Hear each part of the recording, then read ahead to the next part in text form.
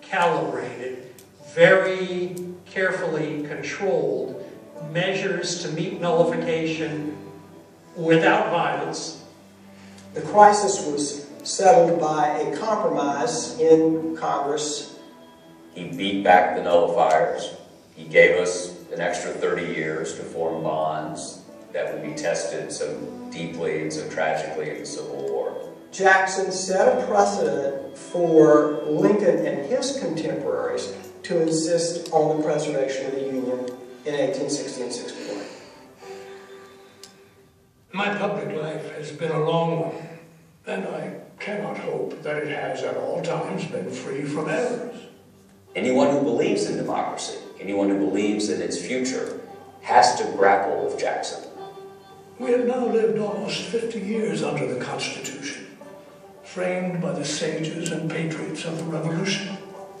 Jackson was in the right place at the right time for the development of the American democracy. He was there at a moment that was very, very difficult.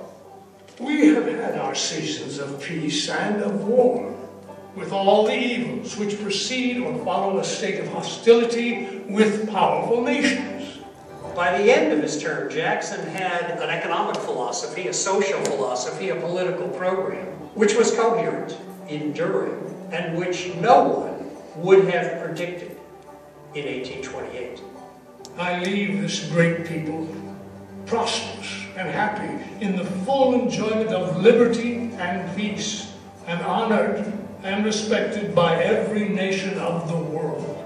Political process than had been at any point in America's past. And so, if you want to find the beginnings of a democratic culture, you have to start with Jackson.